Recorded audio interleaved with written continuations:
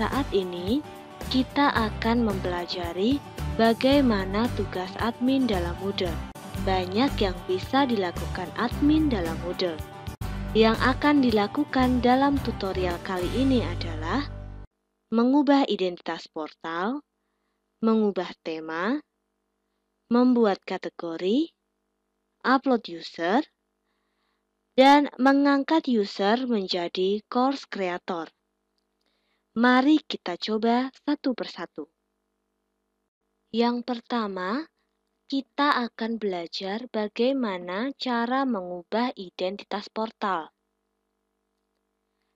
Langkah yang pertama, kita login ke portal e-learning sebagai admin dengan cara mengisi user dan password portal kita.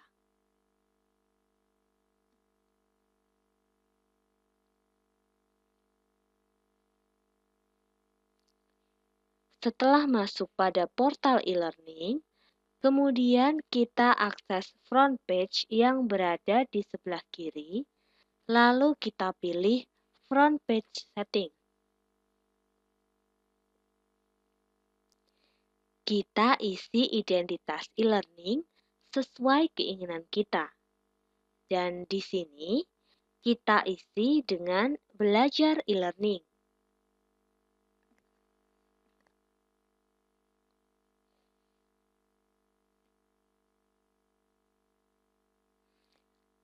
Pada front page, kita pilih list of category dan list of courses.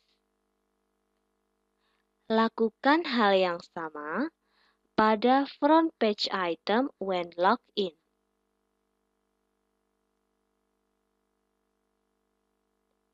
News item bisa kita rubah, namun di sini kita mencoba memakai defaultnya saja, yaitu 3.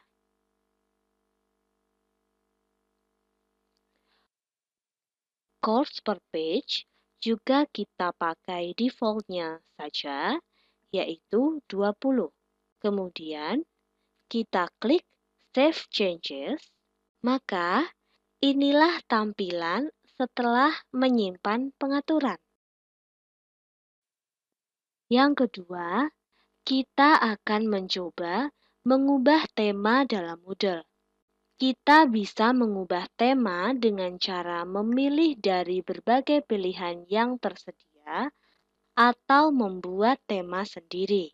Caranya, pilih appearance yang terdapat di sebelah kiri, kemudian klik themes dan theme selector.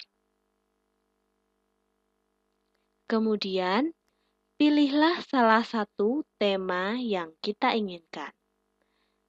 Misalnya, kita pilih wood, lalu kita klik choose pada tema wood, lalu klik continue, maka seperti inilah tampilan halaman depan dengan tema wood. Selanjutnya yang ketiga, kita akan belajar membuat kategori dalam Moodle.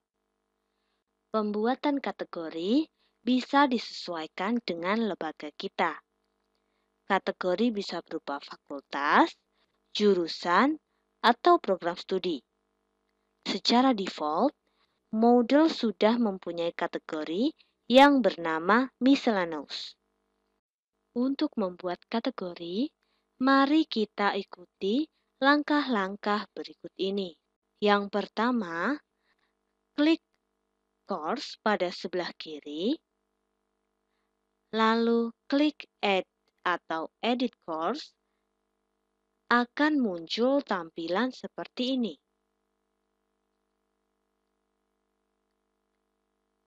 Kemudian, kita klik tombol Add New Category, tuliskan kategori sesuai kebutuhan kita.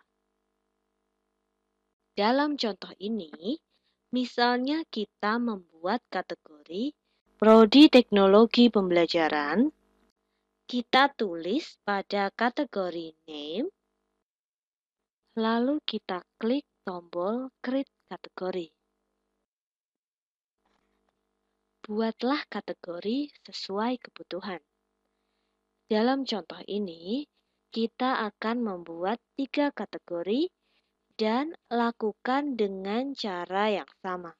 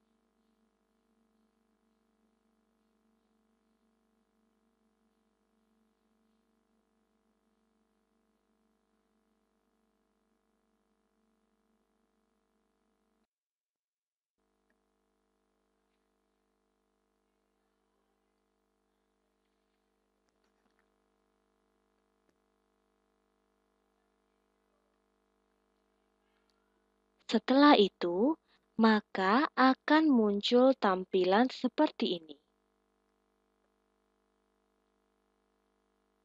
Dan di sini kita sudah mempunyai 3 kategori. Kategori miscellaneous dapat kita sembunyikan dengan cara mengklik ikon mata. Kemudian yang keempat, kita akan belajar membuat user. Sebagai admin, kita dapat membuat user baru sesuai kebutuhan. Kita dapat membuat user baru satu persatu atau membuat user baru sekaligus dalam jumlah banyak dengan cara upload file.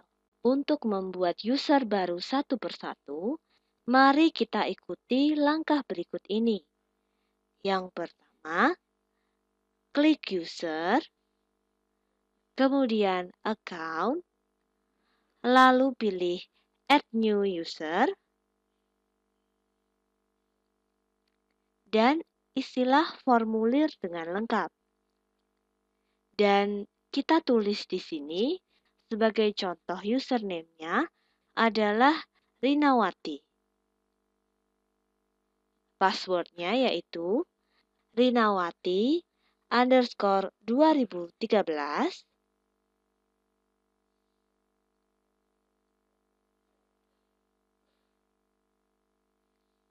Emailnya rinawati@gmail.com.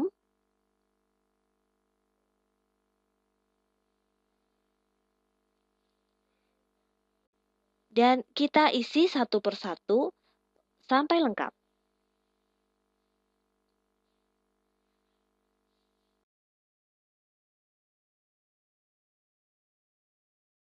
Jika sudah lengkap, kita klik tombol upload file, maka akan muncul tampilan seperti ini dan Rinawati sudah terdaftar sebagai user.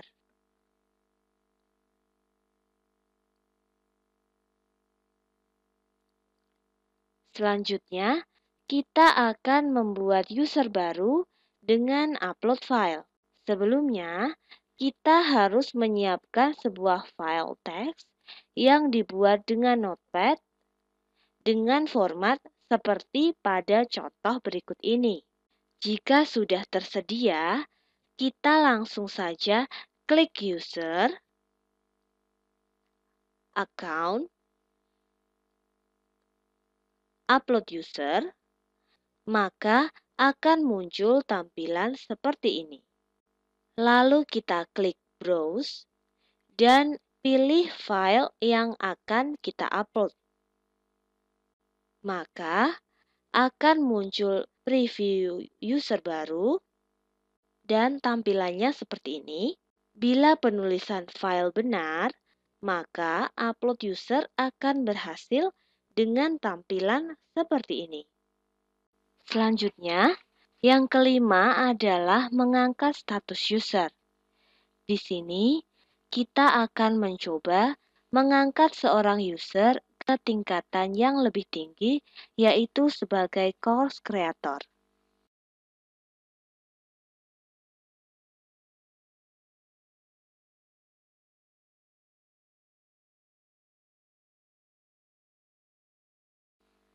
Caranya adalah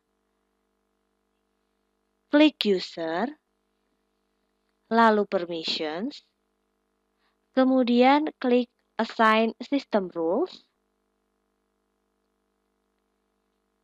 kemudian klik yang pada bagian course creator. Kita pilih salah satu user yang ingin kita jadikan course creator, kemudian klik add, maka user tersebut sekarang statusnya sudah menjadi course creator. Demikian beberapa tugas admin yang penting. Tugas-tugas admin lainnya silahkan dipelajari sendiri melalui menu di sebelah kiri.